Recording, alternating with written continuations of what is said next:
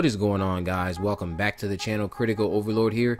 Recently in an interview, Halloween 3 star Tom Atkins teased the return of the gentleman that you see on screen right now, Sheriff Brackett, who was portrayed by Charles Cyphers in the original Halloween from 1978.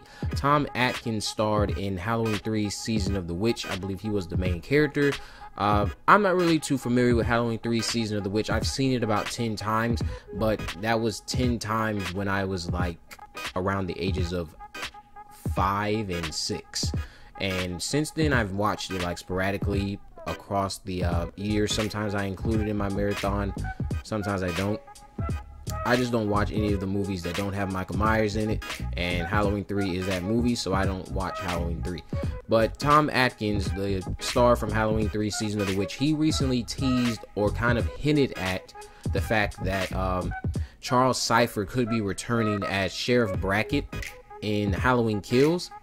Now, this is interesting. This is an interesting development because if this is in fact true, I just want to make this plain and clear. This hasn't been confirmed, nor has this been announced by Blumhouse or anyone involved with the project, nor did Tom Atkins say concretely that Jason Blum or anyone from Blumhouse got in contact with Charles or anything like that. So all the news report outlets that are running with this and confirming it as fact, I think we all need to slow down. That's not the case. There is no confirmation that any of these people that we have been reported of returning, coming back, there's no confirmation of that. The only person we know is coming back at the moment is, of course, Michael Myers and Laurie Strode, and Laurie Strode's the two ladies with her granddaughter and her daughter.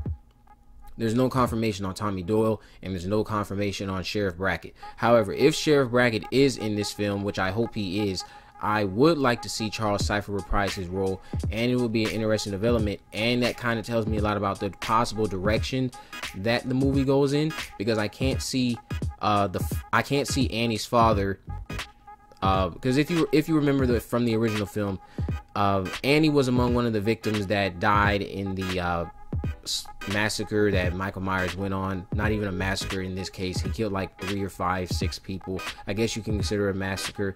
Just a killing spree that he went on. Annie was a part of that. She was the daughter of Sheriff Brackett and the friend of Laurie Strode.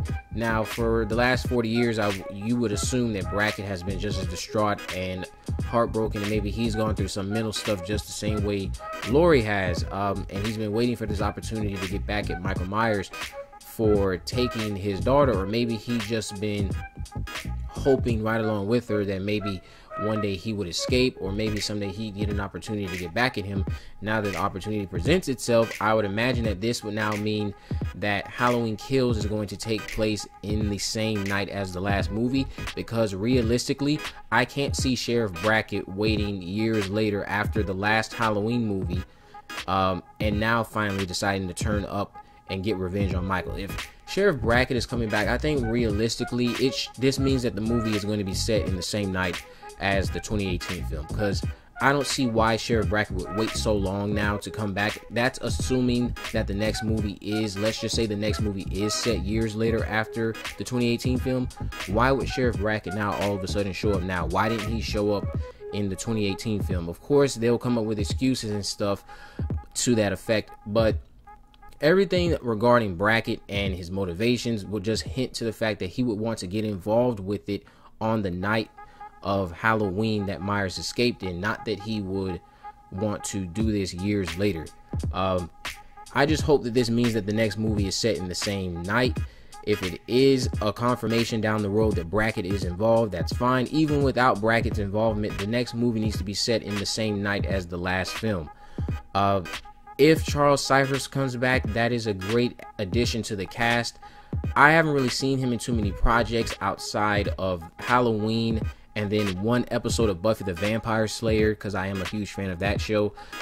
I probably saw him in a few other things when I was little, not just Buffy the Vampire Slayer, but I probably saw him in a few other things, just didn't realize it.